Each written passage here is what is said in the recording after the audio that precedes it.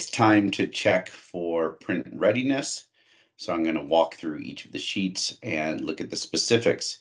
I provided the instructions for you, but we can still look it up anyway. And I'll start by using our page layout, page setup navigation, and check to see that it is a portrait page. It's not adjusted at all.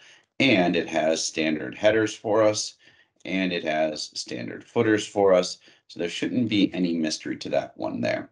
I'm not going to show that navigation anymore as I look through the next several sheets. The balance sheet, again, I will go to the page layout, page setup, and show you it too is landscape at 100. And it too has our standard header and our standard footer. But if we change our view to be page break preview, you can see it's intentionally broken at the bottom of total liabilities. And so it should print onto 2 pages. It also, because of that fact, again, under page layout, page setup, if we look at the sheet tab, we are repeating row 1 up there. And all you have to do is put into that box and you click on that row, and then that's way we will have our row header on top of each page. Change my view back to normal, and then let's print preview just that active sheet. And this is that row that we're talking about right up there across the top. And then page 1, and then page 2. And notice we have that header on both pages, and that's the end of our balance sheets. Our income statements, let's do the same. Page layout, page setup. It is landscape. It's also at 100. Our header and footer, again, file and tab. And this time we've been just using for page number on the bottom, the word page, and then the page number there. And so no mystery on there. And because this one only prints out onto 1 page, we can have this on here, but it doesn't really help or hurt us because it's really only 1 page. And that happened when we copied and pasted the page from before. So we can leave it because it's not an obstacle. Going to statement of cash flows, looking at it again, header footer here, same as before, same as before. Sheet tab should also be landscaped. Sorry, page tab is landscaped. Sheet tab is also, this one does have 2 pages to it. So when you do print preview at that row 1 right there, should appear on both of them.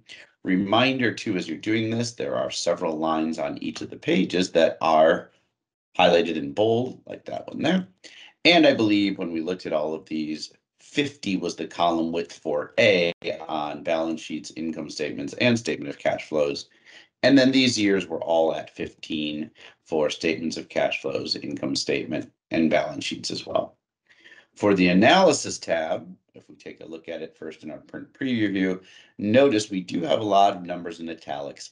I don't need you to put them in italics, but I have them there so that you knew that they were either calculations or pulls. But we do have at least our formatting set up here. I believe we're again at 50 in column A, and we are at 15 in columns B through E.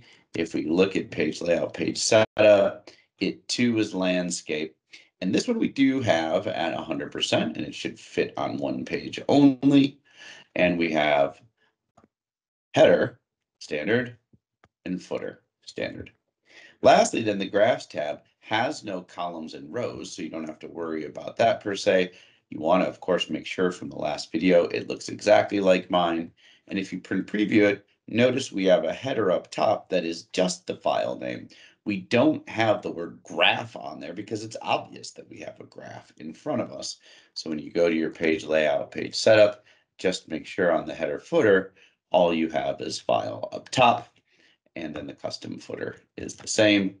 And then that way, if we print preview the entire workbook, we should have 8 pages instructions, 2 and 3 balance sheets, 4 income statements, 5 and 6 statements of cash flows, 7 the analysis tab, and then finally 8 our graph. If we are to save that as a PDF in the entire workbook, and then go ahead, I'm going to put this one onto my desktop. And when you set this up, you might want to check in your settings because mine is set up to auto display this after it's done. So now I see my 8 tabs or my 8-page PDF. 1, 2, 3, 4, 5, 6, 7, 8. And what I particularly love about these in here is look at how perfect everything is. How the header stays in the same place, how the columns stay in the same place, how everything just looks synchronized and uniform. And then by the time we get here, we get some visual design, and then we finish with strong visuals. So there's everything you need for print readiness for this assignment. Hope you enjoyed these videos for assignment 2, and I'll be doing more of them going forward. Thanks for watching.